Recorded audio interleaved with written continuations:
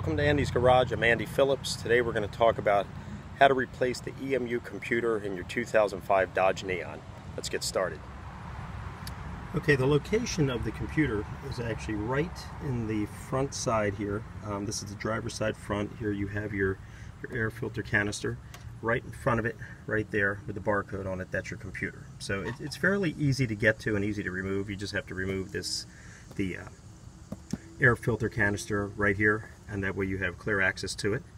And we'll go ahead and get started with that. Before you even start to work on the EMU computer, you want to go ahead and detach your ground from the battery to avoid any kind of power surge that could damage the computer.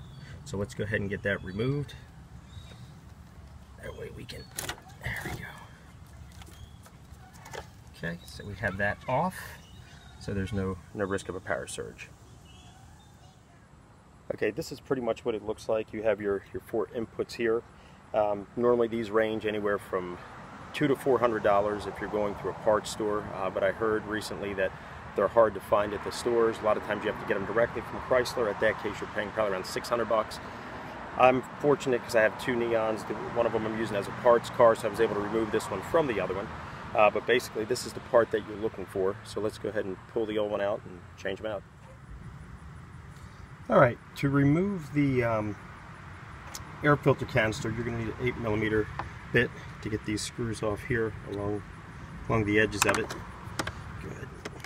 Okay, take the cover off there. Have to remove your air filter, because the next thing that we're going to want to do is we're going to want to take off the air filter canister and detach it from the throttle body using 10mm, removing the 10mm bolts.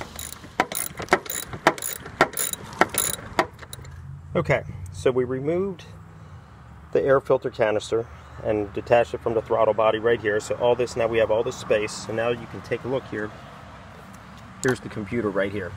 And then you've got your inputs here. There's 4 of them that need to be removed. And we'll just have to slide the red clips to unlock them. And then we'll be able to detach them. There's 1 bolt up top, which is I believe a 10mm, 2 on the bottom. That's all that needs to come out, and we can pull that off. So let's go ahead and remove that.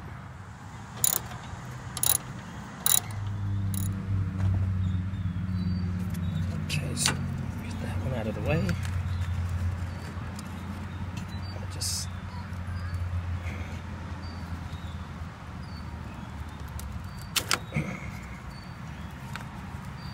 And the computer actually has color codes on it, so you'll know exactly where to match the harnesses that you're pulling off.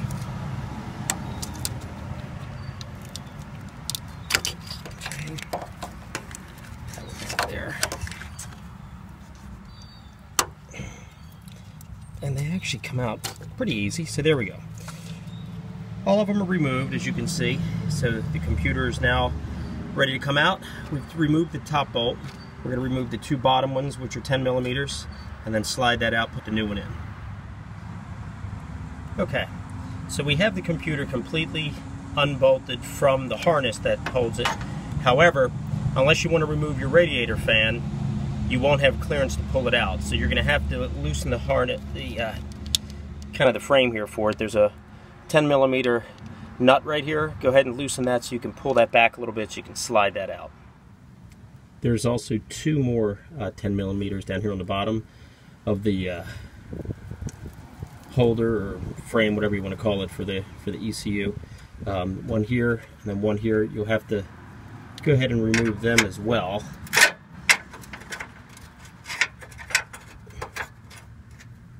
Alright, once you have that bracket out of the way, then the computer will just slide right on down. Pull that right out gently. There you go. Okay, now that you have the mounting bracket and the computer off, it's easier just to go ahead and attach the computer to the bracket while you have it off, and then you can just mount the entire assembly back into the car. Tighten it by hand, then go ahead and get your ratchet at 10mm bit. Go ahead and tighten them on there. All right, well, the new computer's in. Everything's been attached. All the plugs here, as you can see, have all been put back in. Put in. Little red locks locked down, everything's good to go. So now we're ready to put back in the air filter canister, connect it back to the throttle body, and then we can go ahead and start it up and give it a shot. Okay, well, everything's put back in, everything's working good. I hope you enjoyed the video. Please like it, subscribe, send any comments, and we thank you again for watching.